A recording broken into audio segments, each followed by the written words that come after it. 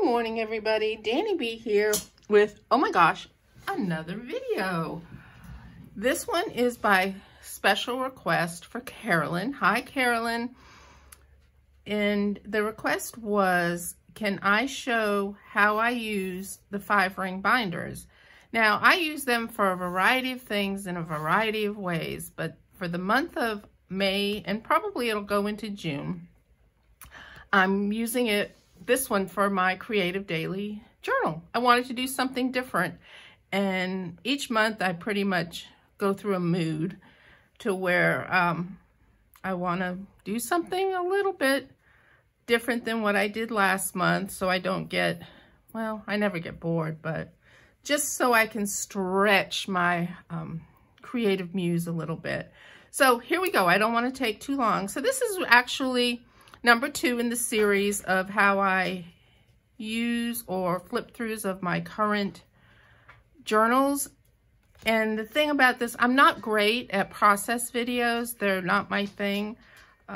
However, I will give it a try. Grandma's a dog.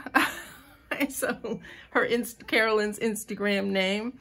And I'm assuming, and I probably shouldn't assume, but that's a Georgia Bulldog. But I'm sure I'll find out. So anyway, here we go. So what I like to do is I do collect these when I find them, and I actually found another fabulous one that I hadn't never seen. I think it's from North Country Creations, and I'll leave the link below, but I have to show this. Hold on.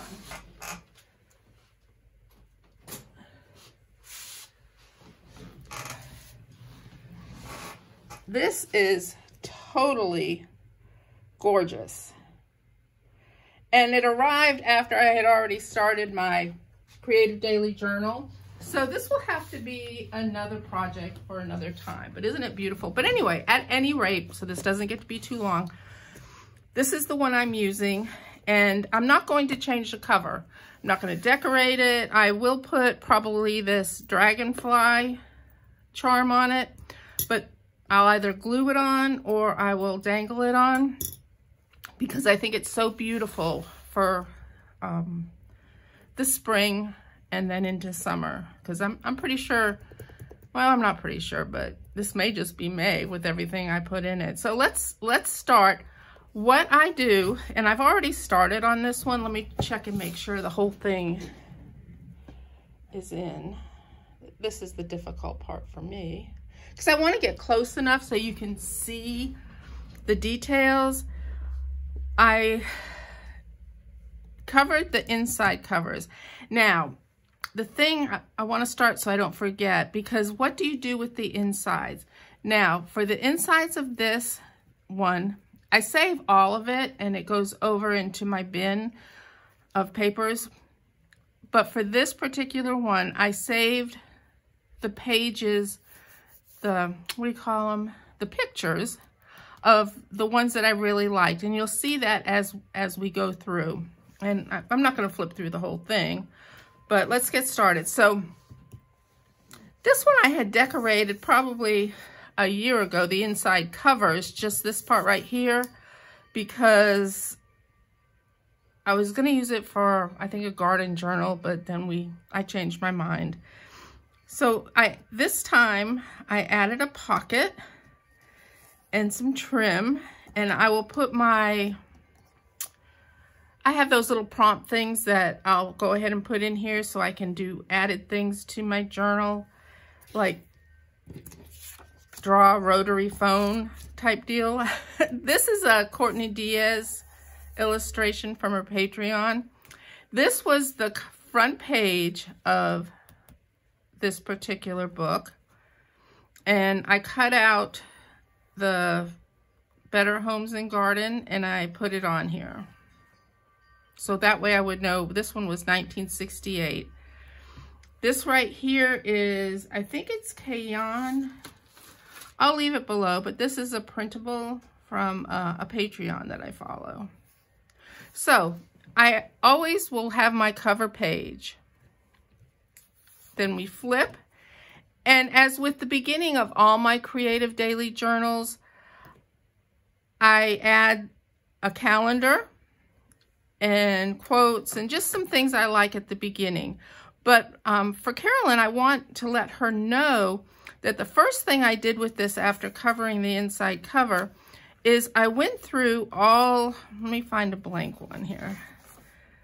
I went through, I said I saved the picture, and what I did is I covered the backs of all of them with old scrap. This one was from a Stampington magazine. So I covered the backs of, that was the first thing I did, of all the pictures that I liked and kept. That's scrapbook paper. So that's the first thing I did. The second thing I did is I went through, let's go into where I really haven't done anything. Well, I kind of doing it as I go along. Let's put that back in there so I don't forget. All right, so here we are where I haven't done anything. So the first thing I did after covering the inside is, and this is one of my gel prints that I copied. And so I just covered the backs with different things. Then I went to my stash of book pages, and I went in and put these pages in here. And you'll see them sticking out over here. And I wasn't too conscious of what I was doing, except for if I found pages that had the graphics on it, I pulled those out and used more of those. Okay. This is one of Cat Hands Creations. Hi, Cat. On the back of this. And see, I saved the graphics, and I probably will not cover these. I will decorate around them a watercolor or paint. So that was the next thing I did. After that, let's see, what did I do? I started, well, that was those are the foundations. See, I'm not good at this, at letting you know how I did it. I just like to show the end result. So after I got these foundation pages, and the best thing about this is these might be too many, but I can always take them out. You know, it's very easy. I can switch around. I can do anything with these, and that's why I like using the ring binders. And one of my great inspirations for decorating and using ring binders is Diane Shaw from My Old Barn Door. I'll try and leave the link below. She does fabulous work with these binders. Okay, so here we go. So the first thing I do is, remember I had covered the backs of these, so they're already set, and I decorated. I always like to put in, like I said, a quote, something that's fun. What I'm starting to do this particular month is I've switched up one thing, and this is from a scrapbook paper pack, and they come in this size. I just cut the little tops off to fit. And then I'm covering it with vintage lined paper. And I have this book that I got from Barnes & Noble trip. And it's the 3,000 Questions All About Me. Fabulous book. What I do is I'll copy a page and then pick out something that I think I can answer appropriately. And now this one says, right now at this moment, do I care what others think of me? So I'll go back in and I'll journal that. This way it adds a little bit more journaling to my books as opposed to just one-liners and photos about my day. This is from an old calendar that I can't think of the name right now. So I just put this in here for notes, because I do have my daily planner, and I'll do a flip through of that, which is totally different, excuse me, from this. And then as always, thanks to Lisa, I put my currentlies in here for the month. And again, as I mentioned in the last one, I do sprinkle other currentlies throughout. This is a French book that I found and I absolutely loved. And so I tore the insides out because I made, let's see where it is. because it's going to be a future Happy Scrappy. And I love this front cover, so I put it in here. And then this is, I just add things as I go. It's a Happy Scrappy Creative Daily Journal. So, all right, so this started May. And again, this is how I use it because I can just add things in. So this right here is a book page. Let me make sure, yeah. It was one of these book pages right here as the foundation. I added, I painted it and then added bits and pieces. The number 1, this is from a Patreon, I think. I don't know, I'll have to look. And this was a frog that it lives on our patio, and I keep putting him into the neighbor's yard, but he keeps coming back. And so I thought that was a great picture of him. And a journaling spot, my puppies. And this right here is just actually a piece of jelly print, mixed media, and I just glued another piece onto the back. So the way I use these, Carolyn, is I just add everything to them, which is what I like about the 5-ring binders, is you can add anything that you want. Like, here we go. Again, I can't do process videos. I'm sorry. I can just kind of try and tell you what I do. So this is, I did May 1st. May 2nd is right here. And I was going to do that, but I just can't. Because it's just such a relaxing process for me that videotaping the process would screw it all up. I don't know. I'm just being honest. I just can't do that for some reason. But going back to how I do it and how I use the 5-ring, is I will add these much like I did this. But say we went to Chinese food the other day, rather than having to make a pocket in like I did last month's Creative Daily Journal, I can make this to where I can punch holes in it and use it like this. Also, I received a Joggles order the other day. I love Joggles because they send you such cool tissue paper. And I will use this to cover some of the foundation pages, okay? And again, this is just a little piece of scrapbook paper, and I put the inside of an envelope on it. And I'll do a final flip through, you know, when this journal is completed. This was one of the pages that I did with just painting. It's when you're painting and you scrape paint off onto another sheet. This is that. Okay, so now I will add things like that. Let's see what else. This right here is a book by Adam. You know, I'll leave the link below. I got a lot of links to leave this time. I don't think I left any last time like I should have. But anyway, rather than use the book, I cut it up. Shh. And I'll show you.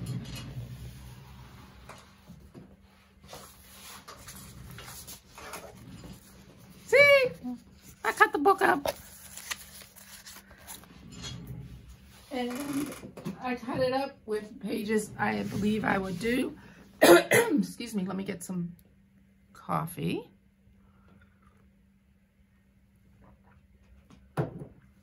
And I add things like this to my journals, just to add a little bit of more about me, about our day, about what I'm thinking. This was from Stampington.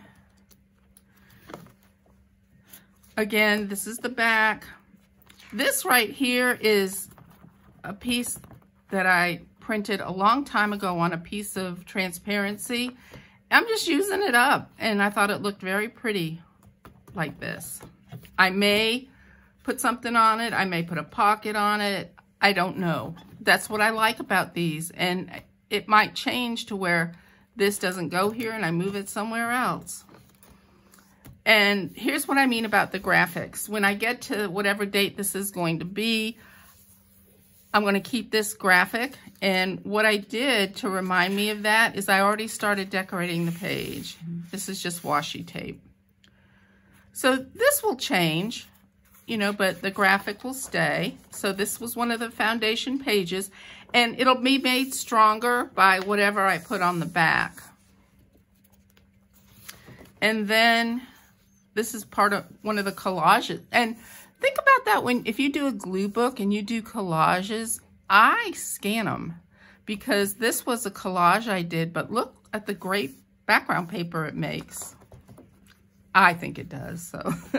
And then again, on one of these foundation pages, what I did is I put a napkin on it. So just kind of prepping my pages, not all of them because they change. And again, this might end up in the front, it might end up in the back. I don't know, but it's there if I want to use it. This right here, I just folded what was left. Sorry about the dogs. Oh, here comes the other one. Hold on a minute.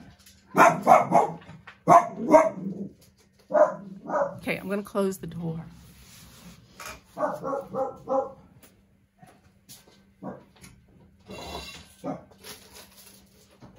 Okay, sorry, that'll help a little bit.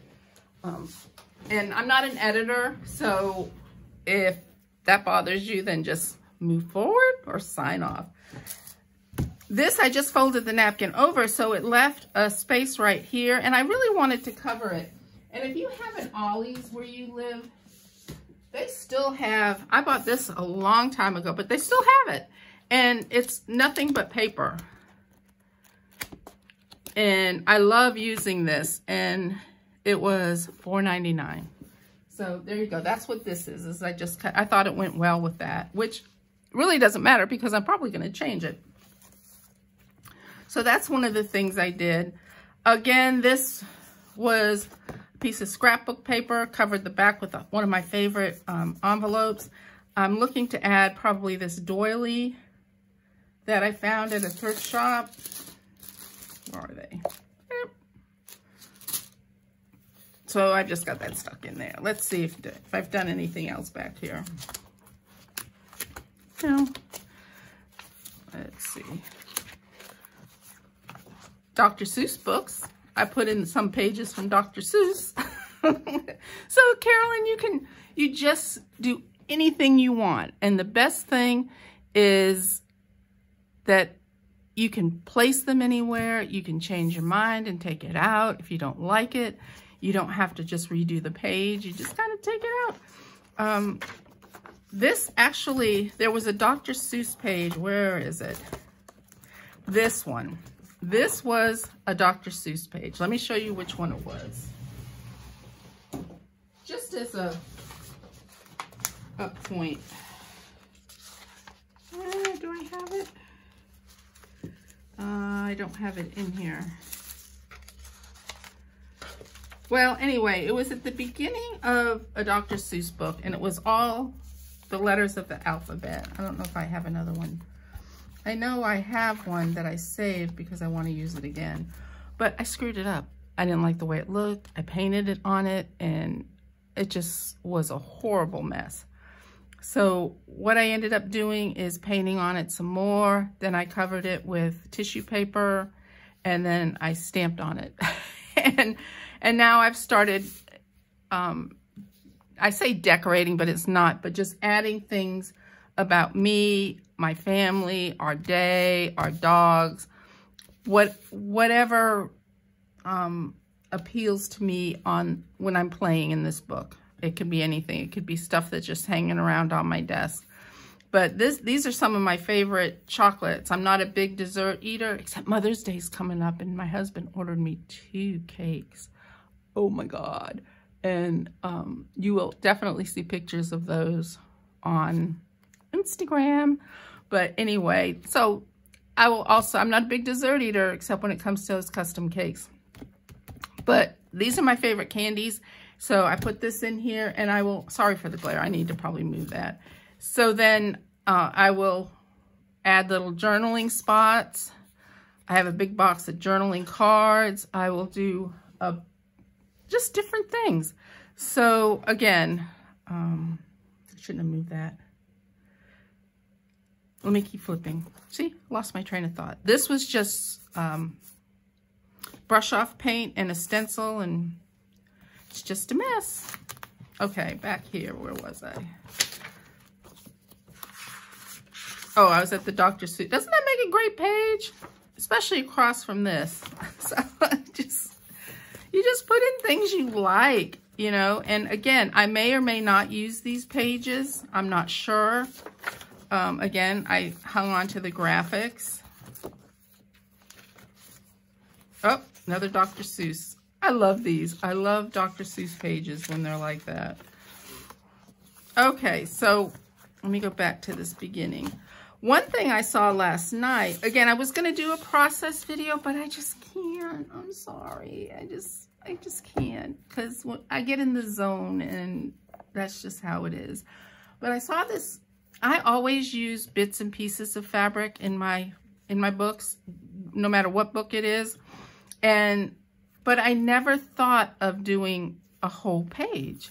So let me go back to, I won't do it to this particular one, but I will get maybe a piece this size, and I'm gonna glue this onto it, and this will be a page. Isn't that just so cool?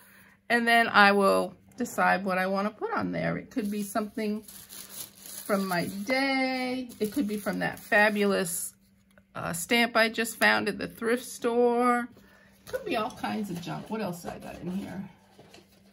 Oh yeah, I bought some jeans with the tag. Doesn't that tag look good on there? Can you guys see this? I should check. Oh yeah, you can see it. So anyway, that's how I use these 5-ring binders. I'm trying to think, do I have one that I've done? I believe I do. Let me put my glasses on and check. I altered one. Let me show you that one, because it's the same kind of binder, but I did it differently. And then I'll have to call it a wrap, because this is getting too long, and I want to do some journaling. So let me show you this.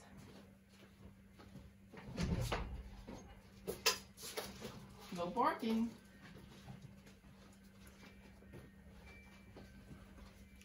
Okay. This is much the same kind. Sorry about the shaking. I just let the dogs in, and they're running around. Much the same kind of binder. But for this one, I took the rings out, and I put grommets in, and did it almost like a traveler's notebook. But instead, what I did is I put a composition book in it. So this was, let's see when I did this one.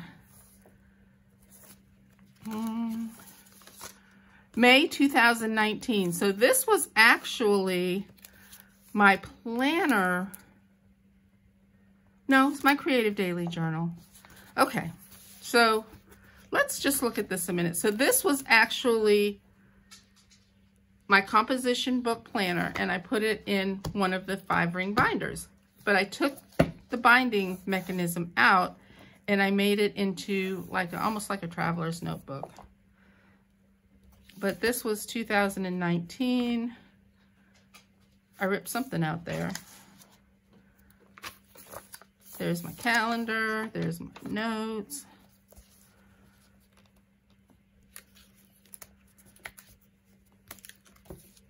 And here we go. Cody at the dog park. And again, just putting stuff in. I'm not going to go through all of this. But anyway, there you go. That was another use for your 5-ring binders. Another way to use it.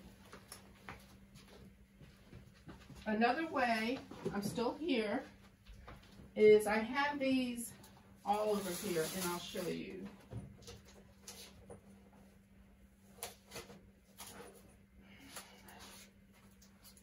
This was another one of the 5 ring binders. This is gonna be a long video, but, and I did decorate this one. I'm not sure which one it is. And I use this as, can you see? This was way back in, I don't have dates on this one because it was I believe it was Johanna Clow, I believe her name is. She did a documented, I think it's still actually on her Etsy store, but she did like a little documented life thing. And I actually followed along with it and did it myself. And I added these pages, and I'm showing this not to flip through this journal. This one is very old, but to show you how to use these binders. You just add any pages you want. These right here, I used the original pages and just made them sturdy and just added things on top. I don't think I saved any of them. No, yeah, this was Johanna, because I recognized this with her prompts. It was a lot of fun to do this. But again, I used the original pages and I used the original